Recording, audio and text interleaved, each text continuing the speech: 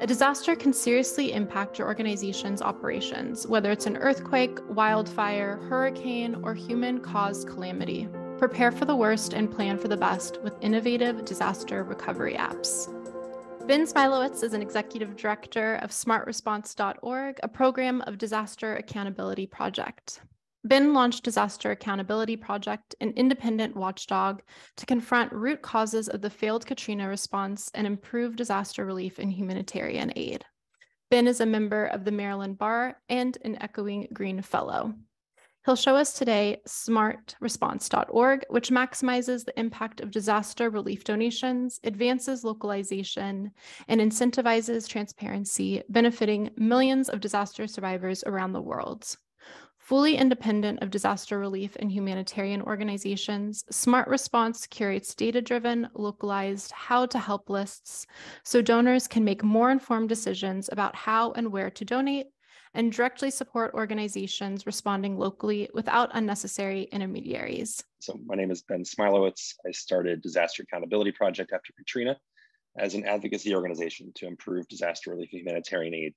The need for independent oversight was essential to make sure lessons learned are not only learned, but implemented, and changes are made to avoid repeating the same problems that result in preventable loss of life and suffering after disasters. We've achieved quite a lot. We've worked on issues at all levels, from local, state, national, also global, and our investigations and reports after the Haiti earthquakes and Nepal earthquakes illustrated the problem that we're addressing with our SmartResponse platform. While the reports are good for raising awareness, and they did, we wanted to change the way funds move on a global scale. And frankly, we just don't expect localization of humanitarian funds to happen on its own or by the efforts of the UN or international NGOs. The international community keeps missing deadlines for goals it sets for itself. The World Humanitarian Summit aimed to localize 25% of humanitarian funds by 2020, and the numbers barely moved. So this is our solution. We curate localized how to help lists so donors and other stakeholders can more easily identify and directly support NGOs on the ground. Some call it democratizing disaster relief data, and how to help lists that follow disasters in the US and globally are often junk.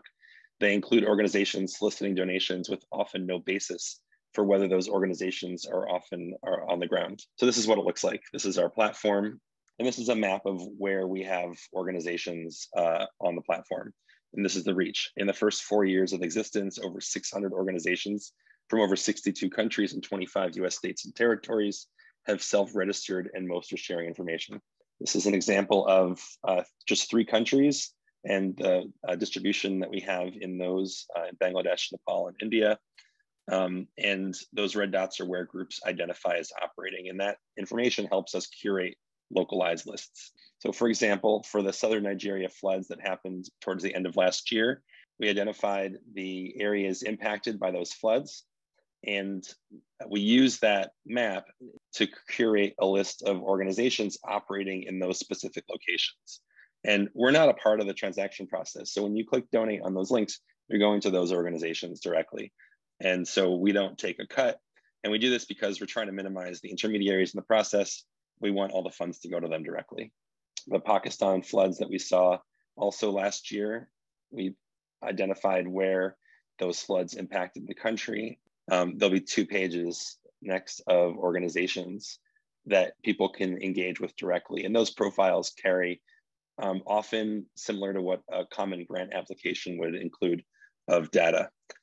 So this information is not just useful to donors, it can be used by survivors with internet access to identify organizations responding locally. Just a few weeks ago, an organization that operates in Northwest Nepal, responding to a December earthquake, asked for help connecting with other local NGOs in Nepal, and we were able to connect them just with the information publicly available on the site now. So this site was built by hundreds of volunteer developers, and many thanks to them. I think at least one of them is here listening to the webinar.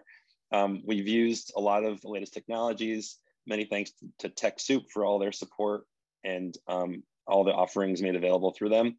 But really, this is thanks to hundreds of volunteers in over 20 countries that helped build the platform, helped recruit organizations, helped organizations complete their data.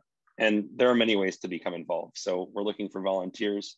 And because we're a nonprofit and we don't take a percentage or fee, and organizations don't pay for their involvement in the platform, we're looking for additional capacity support to scale so that we can go from where we are at 640 groups to over 2,000 and implement a self-sustaining revenue model. So if anyone wants to chat, please get in touch. My email, or people can nominate organizations, or organizations can just basically register on the platform. And just like needs list, we go through a basic vetting process, and happy to take questions. Thank you.